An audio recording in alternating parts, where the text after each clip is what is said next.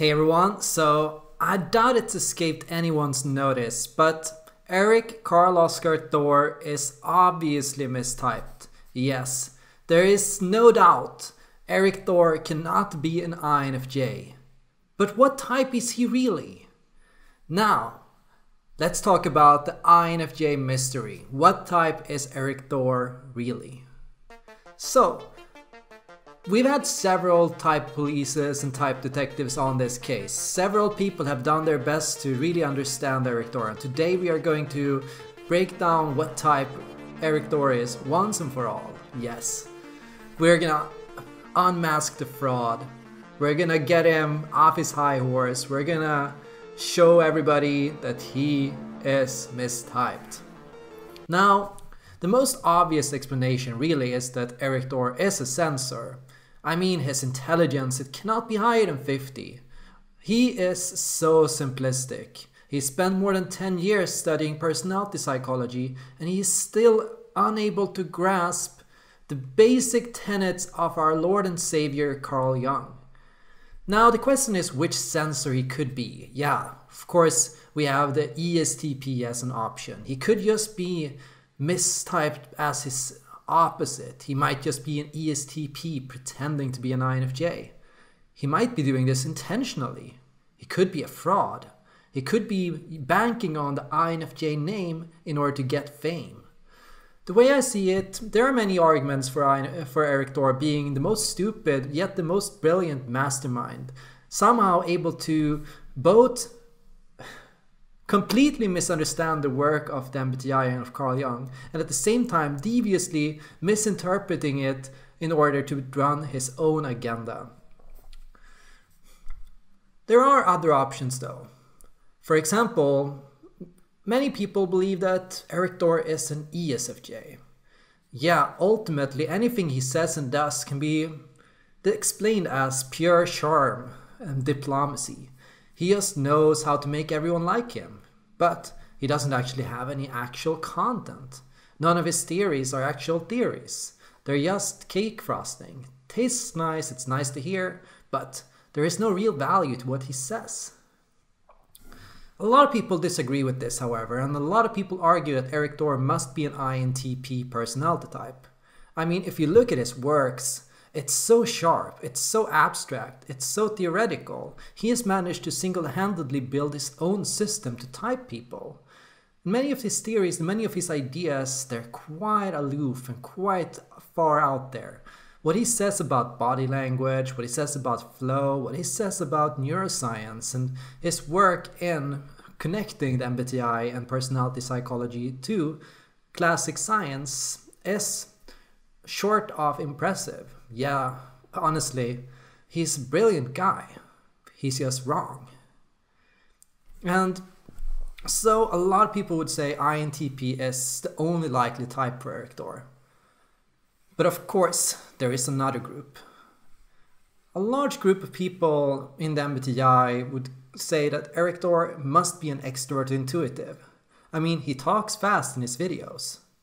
And he seems to be quite crazy. Honestly, how does he talk so fast? Is he always like this? Is he always this hyper? Is he always that enthusiastic? He has so much energy. Whenever he talks, his eyes, they're quite big. Actually, people with big eyes, they're usually extroverted intuitives. And honestly, a person that says so many things and has made so many videos and has dug into so much different content must be an extroverted intuitive. There is no other explanation. The question is he an ENFP or an ENTP? Well, here people disagree. A lot of people would rather argue that Erik Thor is an ESFP. Yeah, not an extroverted intuitive at all, but once again, a censor, an ESFP. Yeah, he's like this funny, playful guy that just likes random stuff and just talks about things, but he doesn't really put a lot of thought into what he does. He just speaks. He doesn't think at all. He never scripts his videos. And he just goes out on improvisation. And a person who does that must be an ESFP. And stronger yet, so attention-seeking, constantly getting attention to himself, constantly making videos about himself, constantly talking and being so in your face with his content and his work. Who does that? Yeah, there is no other explanation. He must be an ESFP. Still, of course, there is a group of people who would say that Erik Thor is actually not an ESFP but an INTJ. Yeah, INTJ. That's quite interesting actually. Looking at what he says and what he does, it's hard to pick up on his feeling side. He doesn't come off as very warm or very affectionate. He doesn't seem to be a person who always tries to just get along with everybody. He seems to be quite sharp. He seems to be quite aggressive about what he thinks. He's come at different YouTubers several times. He's made videos questioning different people in the typology world. He has been an active opponent of various cults and manipulative groups, social engineers, and people like Podler and other groups. And a person who is so aggressive and so likely to fight for a message and to work towards something like that must be an INTJ. Anyways, the one thing that's certain is Erik Thor cannot be an INFJ. Those who watch his videos, and obviously how he is on his videos is a 100% accurate reflection about who he is as a person, know that this is not INFJ energy. No INFJ would be like this. No INFJ would do this. He must be a fraud. The question is he doing it on purpose or is he just stupid? The way I see it, a lot of people have doubts about my personality type, and today I'm going to explain why that is. First of all, I am not who I am on video in real life. Those who know me in real life know me to be quite an introspective and sensitive person. I will often just listen and observe another person's energy. I like to just see what other people are doing and to mediate and to guide them through different things. I take a more introverted position together with friends and in group settings. I like to let other people lead and steer the conversation while I pick at what they say and do and come up with ideas and feedback so that they can move on. My energy, how I talk, is a lot more slow-paced, a lot more careful and calibrated. Most of the things I do are quite self-controlled. Self-control is one of the most real things about me. And here's the thing. I have a really, really vivid imagination. The thing is, whenever I make a video about a personality type, I step into the energy of that type.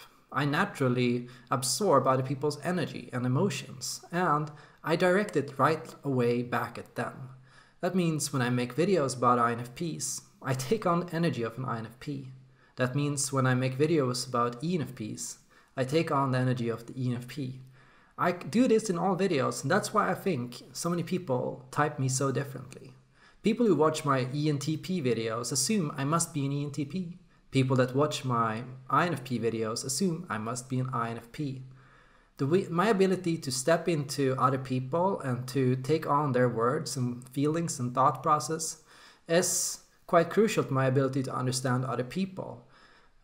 I want to truly get how other people work and how other people think. And when I go into that and when I try to understand these things, I do it by stepping into and embodying their personality and thinking like they do and speaking like they do. I absorb the mannerisms, the body language, and so many things about what they say and do. The other question is, how do we overcome bias? Obviously, not everyone is going to like what I say and not everyone is going to agree with it. But just because you disagree with someone doesn't mean that they're mistyped. A lot of time, it's our own bias that causes us to mistype other people. It's not that they are mistyped, it's that we, by having bias, by disliking somebody or by struggling with something, end up applying that bias and our view of that person becomes twisted. How do we get to see people accurately? Well, we have to listen to them. We have to ask them questions. We have to hear them out. And so, if you think I'm mistyped, why not send me a message? And why not have a conversation? I'd be happy to talk more about it, and I'd be happy to show you where you went wrong. Thank you all for watching, and I hope you have a nice weekend.